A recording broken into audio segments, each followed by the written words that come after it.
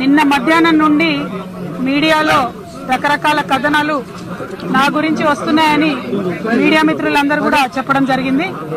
ఈ సందర్భంగా నేను తెలంగాణ ప్రజలకు అదేవిధంగా దేశ ప్రజలకు చెప్పేటటువంటి అంశం ఏంటంటే, ఢిల్లీ స్కామ్ కి ఢిల్లీలో ఉన్నటువంటి లిక్కర్ స్కామ్ గురించి ఏదైతే మాట్లాడుతూ ఉన్నారో, అందులో జరుగుతున్నటువంటి దర్యాప్తు ఏదైతే ఉందని చెప్తా ఉన్నారో, ఆ అంశానికి నాకు ఎటువంటి సంబంధం కూడా లేదు. ఇవాళ దేశవ్యాప్తంగా ఒక కక్షపూరితమైనటువంటి రాజకీయాలు చేయడం, ప్రతిపక్ష పార్టీల పైన బట్టగాల్చి మీదేచి దుమ్మెత్తిపోసి మీరే తుడుచుకోండి అన్నటువంటి నైజంగా రాజకీయాలు జరుగుతూ ఉన్నాయి. ఇది మంచి పద్ధతి కాదు. ఇది ప్రజాస్వామ్యంలో ఎటు పడితే అటు నిరాధారంగా ఎవరి మీద పడితే వాళ్ళ మీద ఏది పడితే అది మాట్లాడొచ్చు అనేటటువంటి ఒక వైఖరి ఏదైతే కనబడతా ఉందో, ఇది ఆరోగ్యకరమైనటువంటి వైఖరి కాదు. ఈ పర్టికులర్ అంశంలో నాకు ఎటువంటి సంబంధం లేదు. నాకు అర్థమయ్యేటటువంటి విషయం ఏంటంటే, ఏదో కేసీఆర్ బిడ్డ కదా, కేసీఆర్ బిడ్డను బద్నాం చేస్తే కేసీఆర్ గారేమన్నా ఆగమైతారేమో, భయపడతారేమో, ఈ రోజు కేంద్ర ప్రభుత్వాన్ని ఎండగడుతున్నటువంటి కేసీఆర్ గారు వెనక్కి తగ్గుతారేమో అనేటటువంటి ఒక ఆలోచనతోని ఇటువంటి వ్యర్థ ప్రయత్నం చేస్తున్నారని చెప్పి నేను భావిస్తా ఉన్నాను. ఈ వ్యర్థ ప్రయత్నాలు తప్పకుండా వ్యర్థంగానే మిగిలిపోతాయి. దీంట్లో వచ్చేది లేదు, సచ్చేది లేదు. ఈ పేరు మీద ప్రతినిత్యం మీడియాలో ఏదో కథనం ఇచ్చేటటువంటి ప్రయత్నం, కేసీఆర్ గారిని మానసికంగా కుంగదీయాలనేటటువంటి ప్రయత్నం తప్పితే ఇందులో ఏం లేదు. కాకపోతే మా తెలంగాణ ప్రజలకు తెలుసు, భారతదేశ ప్రజలకు తెలుసు, తెలంగాణ రాష్ట్రం కోసం ఉద్యమించినటువంటి అన్ని సంవత్సరాలలో కూడా అనేకమైనటువంటి ఆరోపణలు వారి మీద, కుటుంబ సభ్యుల మీద నిరంతరం చేస్తూ వచ్చినా కూడా మొక్కువోని ధైర్యంతో మడమ తిప్పకుండా ప్రజల పక్షాన నిలబడి పోరాటం చేసినటువంటి వ్యక్తులం మేము. ఇటువంటి వాటికి భయపడేది లేదు.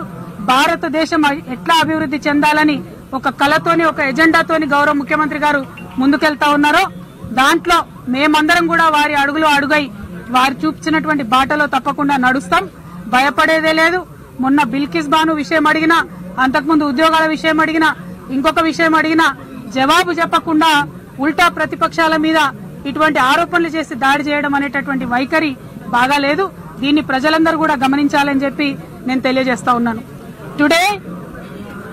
Today I want to make it very, very clear that the allegations that are made on me by BJP party and their party people are completely baseless. The allegations will certainly remain an allegations. They have all the agencies in their hands. They can do whatever investigation that is required. We will completely cooperate. But I just want to say it in front of the nation that my leader, Honorable KCR Garu, who is the Chief Minister of Telangana, has been very vocal and has been very sharp in criticizing the policies of Bharatiya Janata Party government.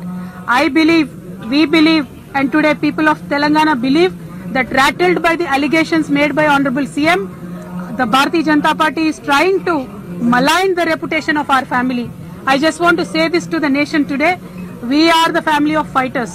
We fought for Telangana. We were on the streets. We were with the people. We never go back in a fight. Today, if you just want to put us down by throwing some baseless allegations at us, it is just going to remain baseless. Nothing is going to come out of it. Today you are in power. You want to use agencies. You want to use media. You want to use everything possible to curtail the voice of opposition. I am so sorry. You are messing with the wrong people. We are not the people who are going to calm down. We are not the people who are going to step down. We are fighters. Telangana people are known to put up a fight and make sure the fight ends in a prosperous result. Tomorrow we want the country to prosper as Telangana is prospering today, and we will firmly stand on this. I once again state, I have nothing to do with the Delhi liquor investigation that is going on. This is a baseless allegation made on me by Bharatiya Janata Party just to make sure they malign the reputation of our family, and I'm so sorry to tell them it is not going to work. Thank you. Jai Telangana.